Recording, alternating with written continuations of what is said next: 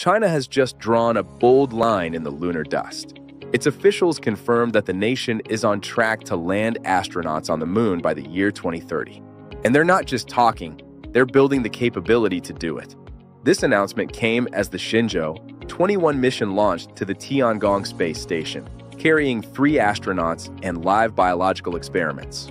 It wasn't just another flight. It was proof China can operate sustained, crewed missions in space.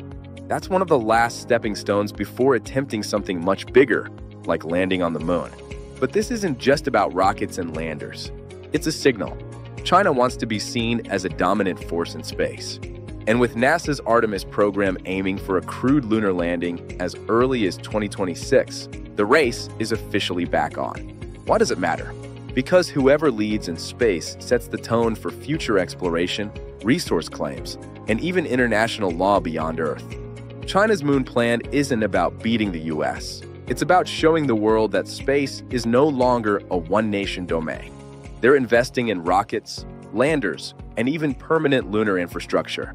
If they make it to the moon first this decade, it will redefine the balance of global space leadership. So buckle up.